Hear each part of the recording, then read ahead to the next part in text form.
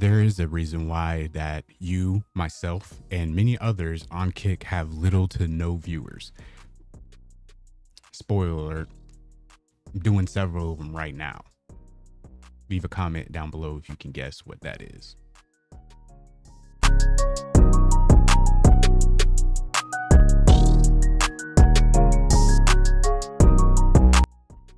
So in the beginning of this video, I went ahead and set up a shot to where you guys probably would think that the shot looks okay, that it's fine for live streaming and stuff like that, where it's actually not really only bad for live streaming, but it's bad for making content on other platforms. So in today's video, I'm gonna go ahead and try to tell you guys some tips and some things that I've noticed while trying to find new people to watch as a viewer on Kick, as well as streaming on Kick coming from Twitch and noticing that my numbers are pretty much doing the same. And some of these things I'm guilty of, and some of these things you're probably guilty of and probably don't even know.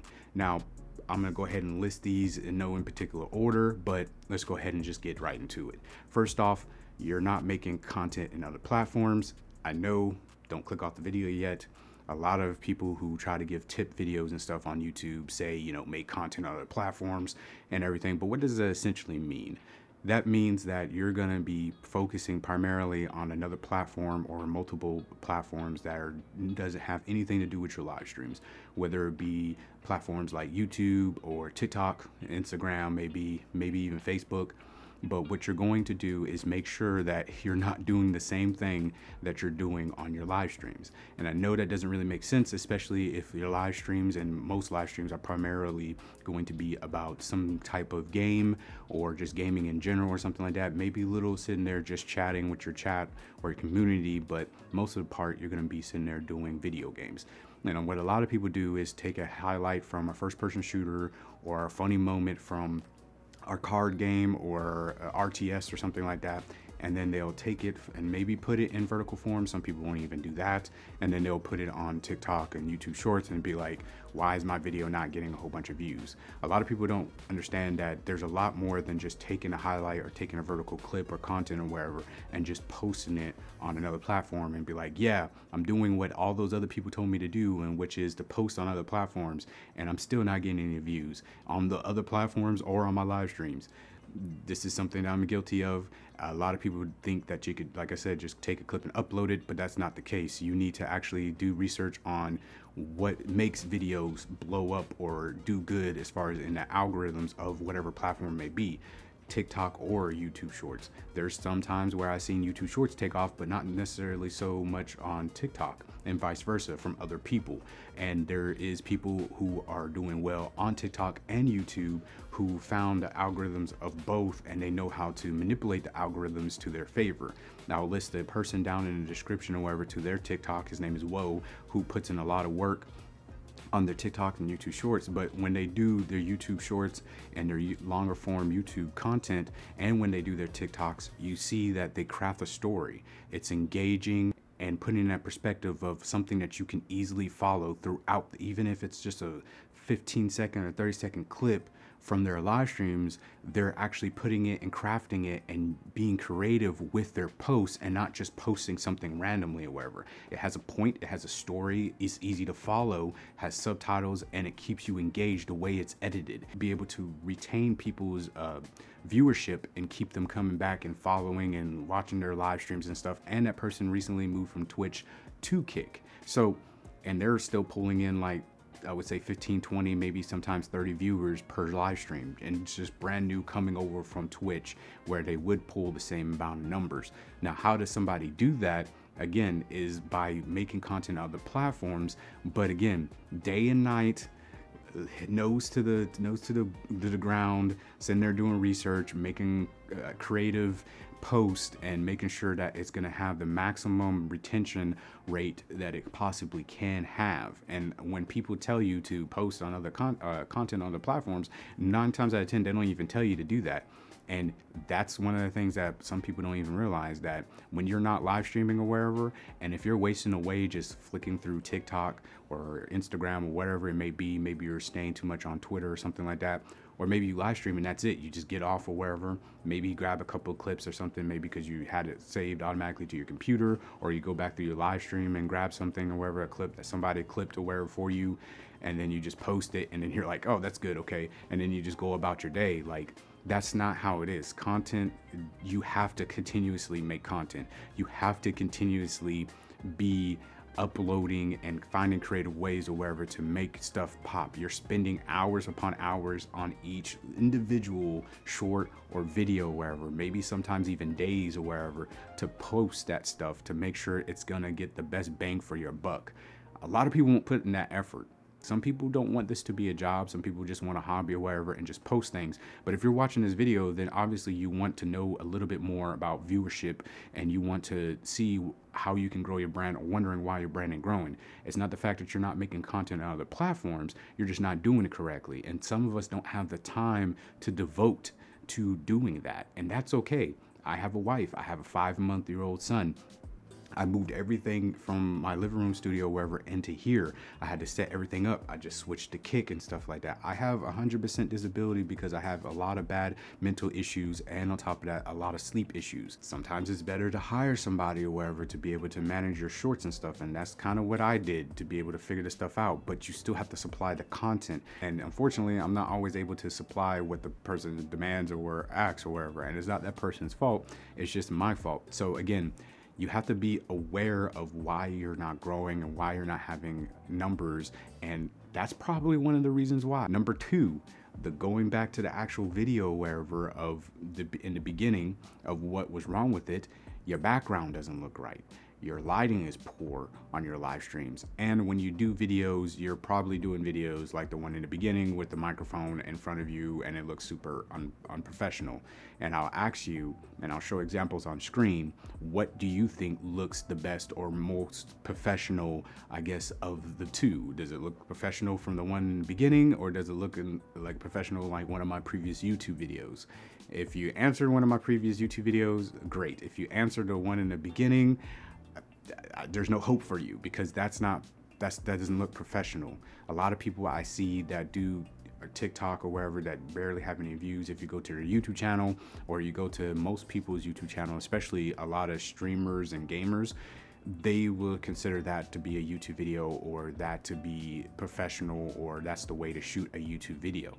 A lot of people won't take time into learning that, hey, they should get a camera, not a C920 or a ring light or Elgato key lights or anything like that. They hear about what other people use as far as brands go, like Elgato, and they're like, I have to get this brand, I have to get that brand, because this brand is known as premium and this is the only thing for streamers and stuff. A lot of people won't take a step back and be like, a lot of these photography lights and studio lights and stuff like that, you can find a lot cheap options, and I'll leave some in the description to videos that I have done covering some cheaper options for lighting and stuff like that, that cost the same, about the same of these Elgato products or these other streamer targeted products that are going to work better. You're not going to have to worry about janky software like you have to do with Elgato, because every time Elgato comes out with a product, everybody reviews it and says, yes, this is the best thing for streamers. But a lot of people, for whatever reason, if you go to the forums, if you go anywhere, you'll notice that people ain't making videos about how the software is janky, or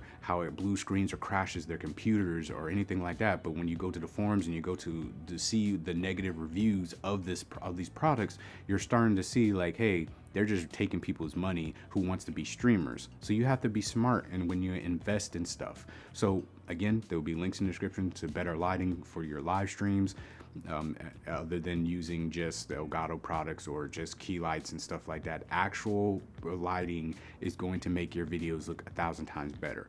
Actually getting an actual camera will get your videos to look 1,000 times better, even your live streams 1,000 times better. Sony ZV-1 for top-down videos, vertical content, unboxing, stuff like that, vlogging and everything. It's around a $600, $700 camera. There's a Sony ZV-1F that's like $500. And then I use the Sony ZV-E10 right now with the kit lens, and also with a 16mm lens or wherever, mostly for live streaming. and these cameras work wonders. They're my B and A cams, or whatever you want to call it. And then my actual webcam that I keep on my desk is an old Alpha 6100 that I got for roughly around $500, $600 on Amazon because it was refurbished, but there was something wrong with it, which is the audio jack. So that's how I was able to get it so dirt cheap.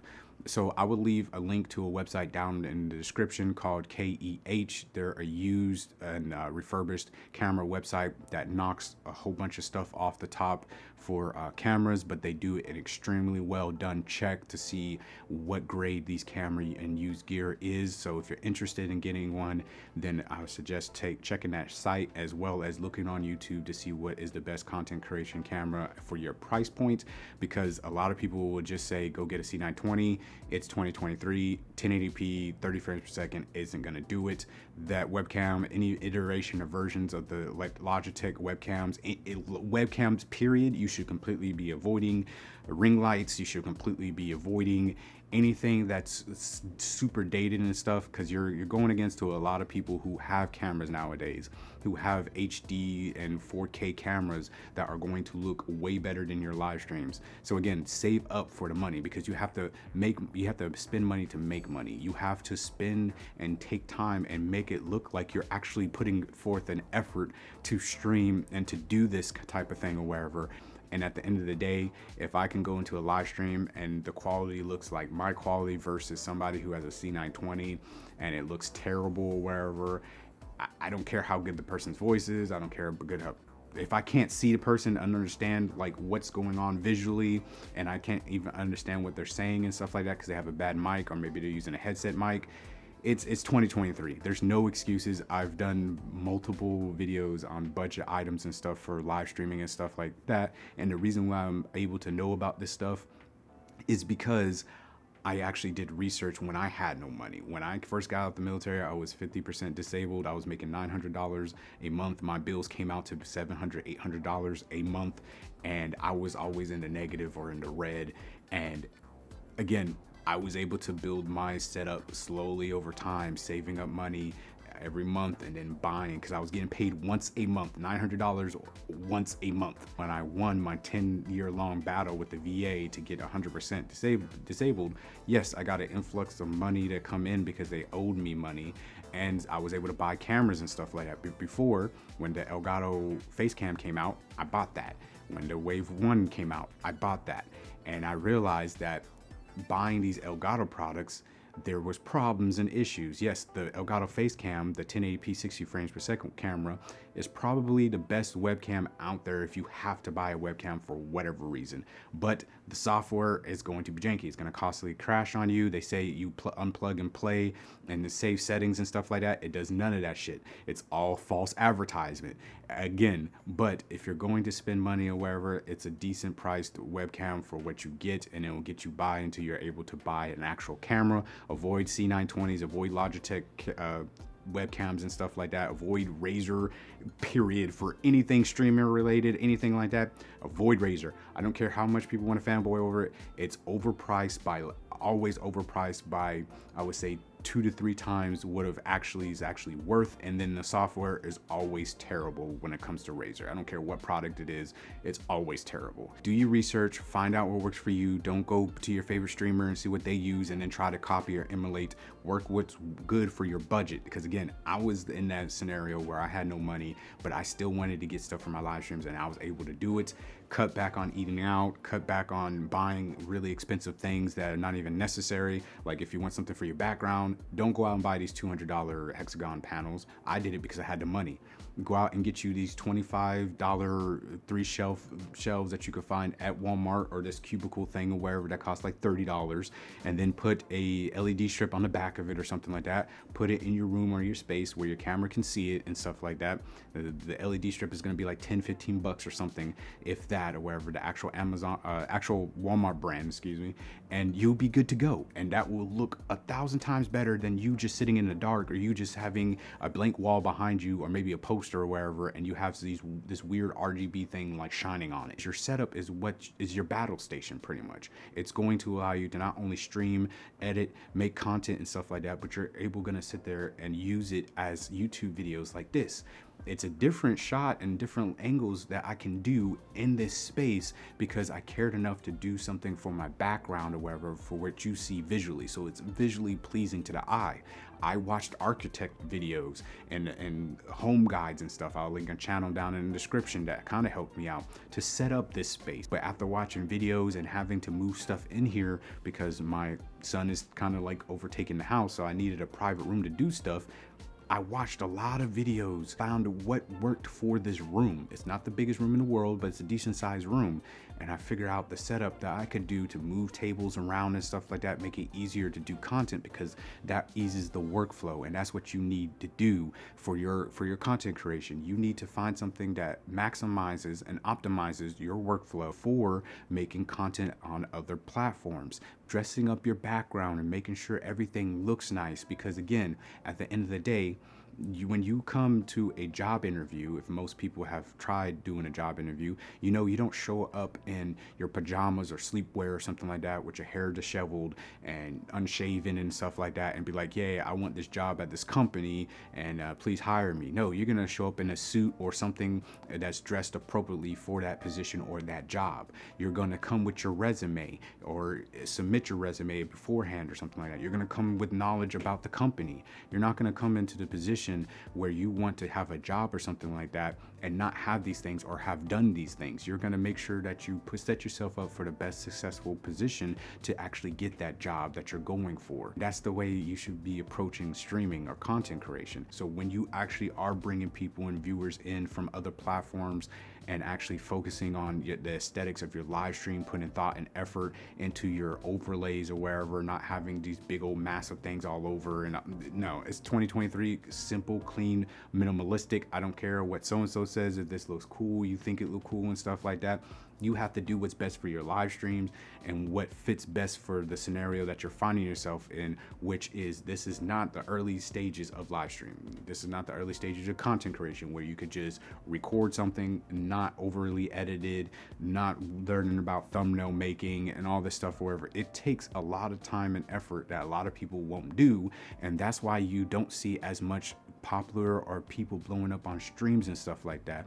But everybody wants to make money off this stuff. Everybody wants to sit down, press go live, and make hundreds of thousands of dollars. But they don't realize that it's gonna take you years to get to that point. You're not gonna start and within a year time or wherever be in that position like everybody else. Does it happen for some people? Yes. That's like probably like one in a million or 1 in 10 million chances of a person being able to do that within a year. Most of those people, wherever, actually did research and prepped themselves before they even started live streaming. Most of the time they're not a one-man show. And if there are a one-man show, either they've been doing it for a while and it finally clicked, or the fact, like I said, they prepared themselves before they even sat down and started live streaming. And that's what more people need to do. Stop listening to YouTube tip videos where people are telling you to just go ahead and start. Just do it now. Just go ahead and start. No, don't do that. That's a trap. What they're doing is telling you to go ahead and start so you can watch their tip videos and can keep watching their tip videos and keep coming back to them wherever, because you're helping them. You're not helping yourself by doing that. Sit down, do your research, set up your space wherever you're going to be streaming and stuff. Take time, pride, and effort in making your setup and making your stream and making your YouTube videos, learning Adobe After Effects, whatever editing software you're using. Maybe it's DaVinci Resolve or something, Photoshop and everything. Simple skills that are going to help you and give you that skill set that you need to, again, maximize your performance when it comes to live streaming or just content creation in general. I know it's not necessarily scripted in like a sequence or something like that, because it's not like 1, do this, 2, do this, 3, do this, 4, do that. That might be good for structural videos, but these are just supposed to be talking head conversational pieces. So keep the conversation going down in the comments. Let me know if there's anything I forgot or you think that you need a more in-depth analysis on or something like that. And if you're interested on my thoughts as Kick as a platform, I recently did a video. You can find that on the YouTube channel down in the description or on the screen right now.